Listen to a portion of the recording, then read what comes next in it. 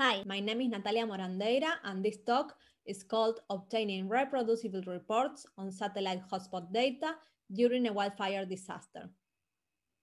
First, some background on the environmental topic. More than 20% of South America is covered by wetlands, such as the large floodplain wetlands of the Amazonas, the Orinoco, and the Paraná River.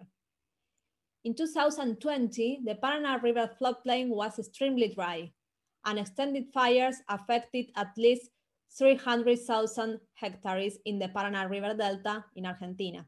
To monitor wildfires, satellite thermal hotspots can be used.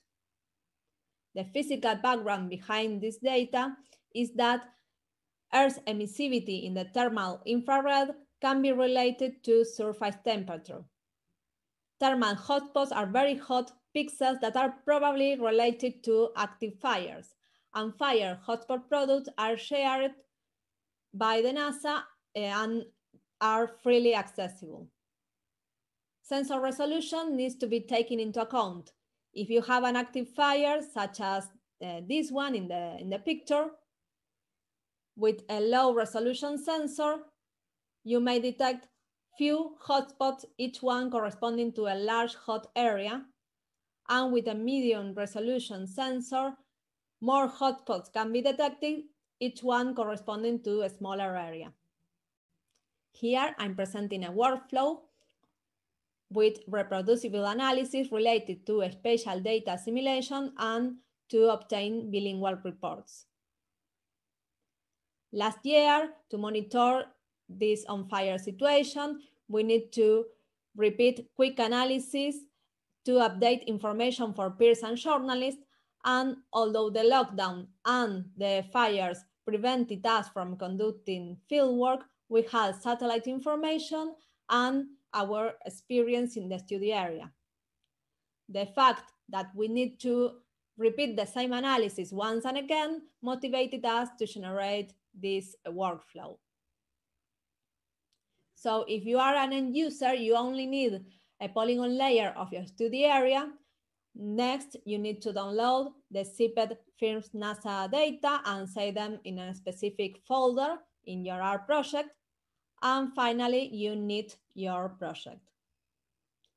Several steps are involved in the workflow, such as reading and unzipping the files, creating spatial objects, looking for string patterns, merging the spatial objects, reprojecting and clipping the spatial objects to the study area, obtaining an interactive map, and exporting the point layers to GeoPackage.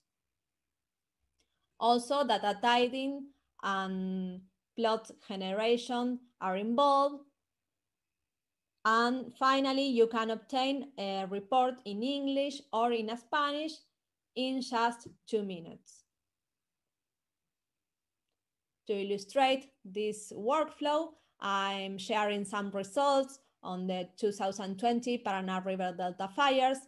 This is an interactive map showing the birds hotspots in the Paraná River Delta. Next, you obtain a plot on the daily hotspots and the cumulative number of hotspots, and you also obtain the total number of hotspots in the year. You can also perform an historical comparison of the fire activity using birds data or MODIS data, which differ in their sensor resolution and also in the historical availability. With MODIS data, we observe that the number of hotspots recorded in 2020 were the highest since 2008. Future work will involve an analysis of the relation between the historical fire activity and agroclimatic trends, and also estimation of burned areas. Thanks for your attention. Muchas gracias. Here are my contact details, and I also want to recommend the Rio Adentro project by Sebastián López Brach, whose pictures I'm sharing in my slides.